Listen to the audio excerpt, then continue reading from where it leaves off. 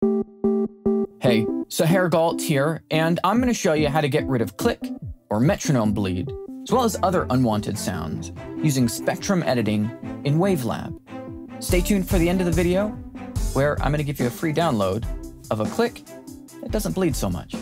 All right, let's get to it. So I created this example using a really standard recording setup. The mic about a foot away, pointed directly at the guitar, with the metronome in my isolation headphones. Theoretically, I shouldn't get much click at all. And yet there it is anyway, creeping in towards the end of the sustain. If I can pick out where it is, you might imagine I can simply cut it away. But that leaves us with another problem.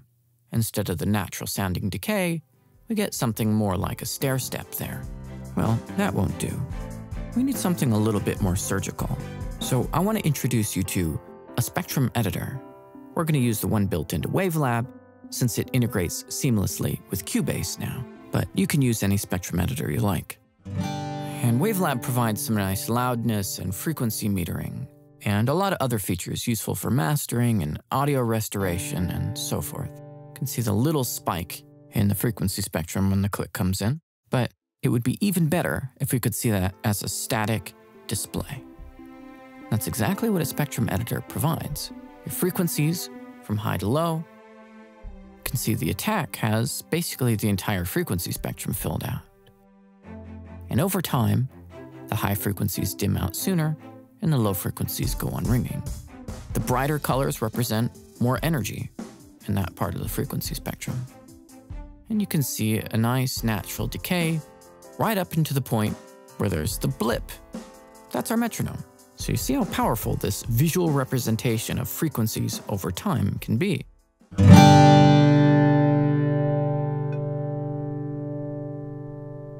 Now we know precisely where our click is, we can zoom in on that region and decide what to do about it.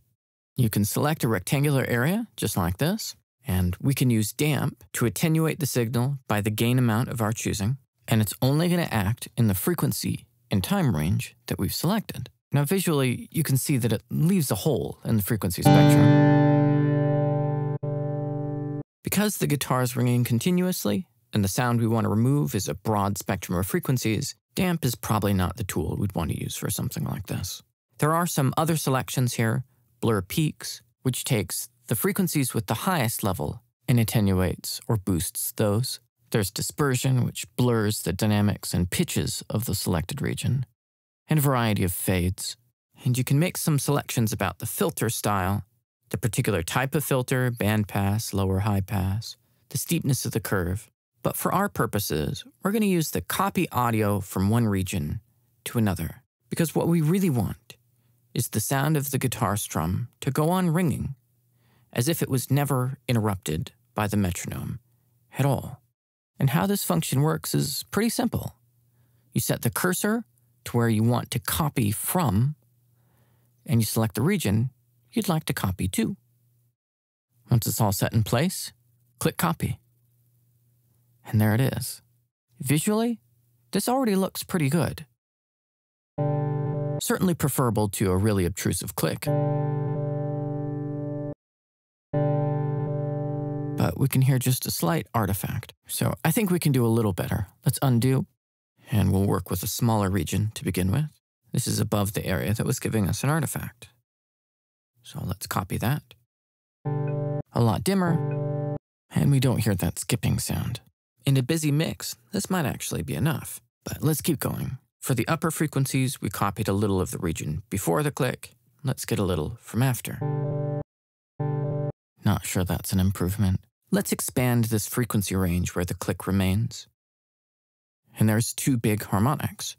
And rather than copying over all of the frequencies, let's just copy over the place that's actually a problem. One down, one to go. Select the click's harmonic. Set the cursor to where we want to copy from. Let's see what it sounds like. You can hear just a ghost of a click now.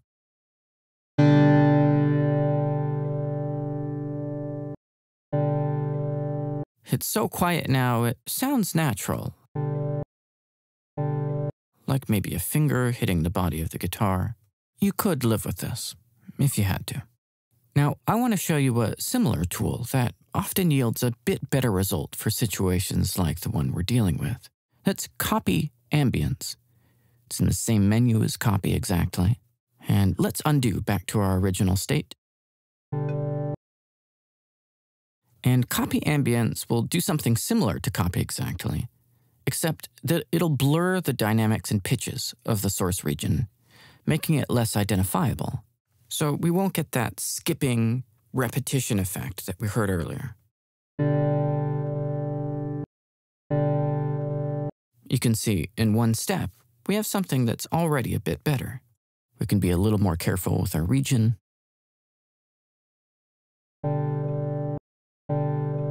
Looks like there's a little left over here. Let's clear that away.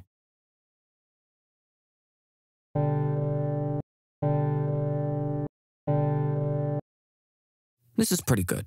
We're left with a little knocking sound, like somebody bumped the guitar. Quite a lot better than the obnoxious click sound we started with. This is about as good as we're going to get it using this approach, so let's send it back to Cubase.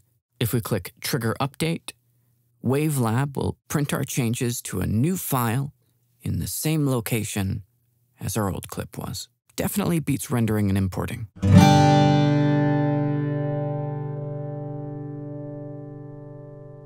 Nice, we saved the day.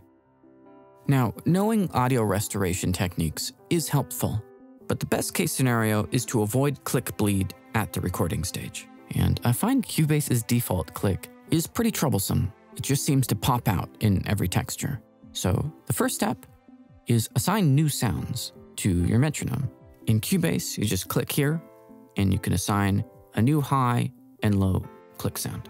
I'd either recommend using sine wave-based click sounds, which will only have one frequency, not a bunch of harmonics. Or I recommend using actual percussion sounds, so if you do get click bleed, it doesn't sound so out of place. Also, and this might seem obvious, keep the level of your metronome and your headphones in general as low as possible. And if you can route the signal into just one ear and keep that ear away from the microphone, you usually won't get any click bleed at all. An ounce of prevention, you know? Okay, that's it for this time. Check the links in the description where I've given you a click that won't bleed so much. If you have any questions, ask me in the comments. Make sure you subscribe so you catch my future videos. And as always, thanks for watching. I'm Sahar Galt.